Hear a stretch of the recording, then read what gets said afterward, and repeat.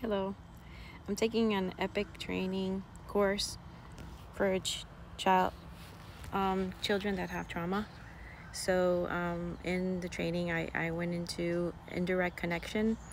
What that means, A, trust, say yes, try to make yes your first response whenever possible. B, self-worth, be fascinated, reflect their preciousness. Improving self-worth in a child is what helps improve how they define themselves. C, self-efficiency, this is what your child believes about his or herself. Allow your child to find his or her voice in productive ways. D, be the safe place, starts with self-care so you can sit in their pain and validate their feelings. E, behavioral matching, be fully present with your child, match his or her body language and emotions. Symbolic touch, this communicates safety and presence. These are things that you can do for indirect connection with a child. So those are indirect connections, and then direct connection strategies is like touch, chin prompt, hand on shoulder, holding hand, symbolic touch. Eye contact changes brain chemistry. I love seeing your eyes. Are those eyes orange?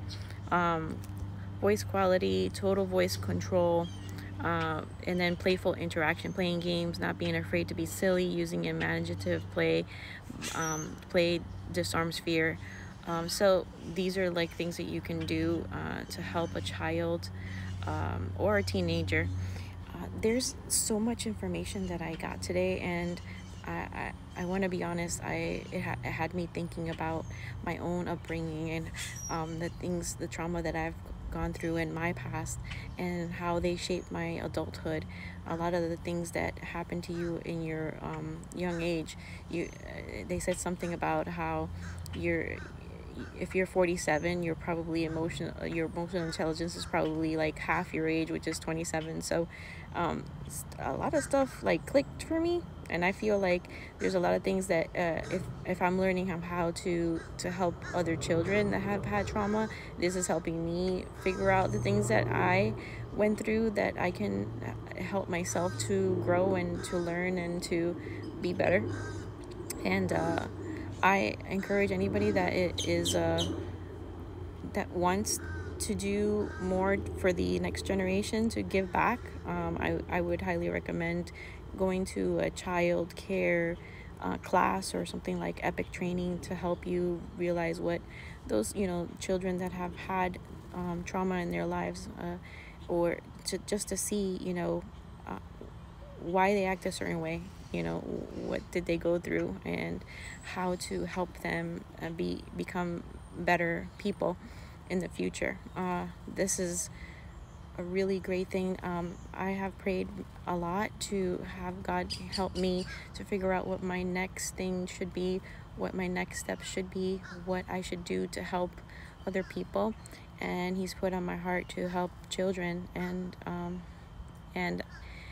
this training is something that fell in my lap from volunteering in the 4Kids community that I have at my church.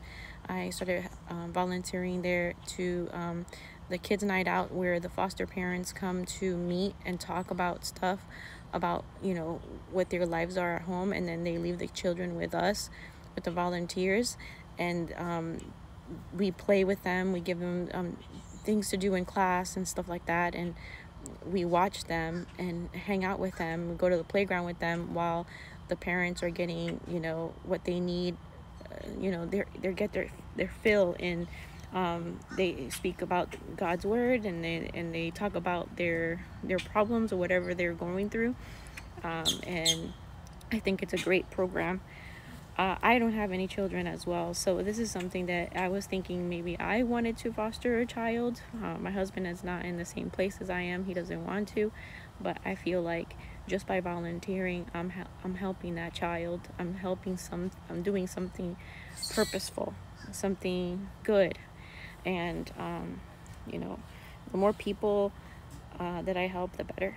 And it also made me think about my nephews and how I want to be there for them more. I want to impart wisdom. I want to be an example, a Christian example for them, letting them know that we are all sinners. We all fall short of the glory of God. I am not perfect, and I don't expect them to be perfect, and I want them to be able to come to me if they need anything, any words of encouragement, or if any direction that they need.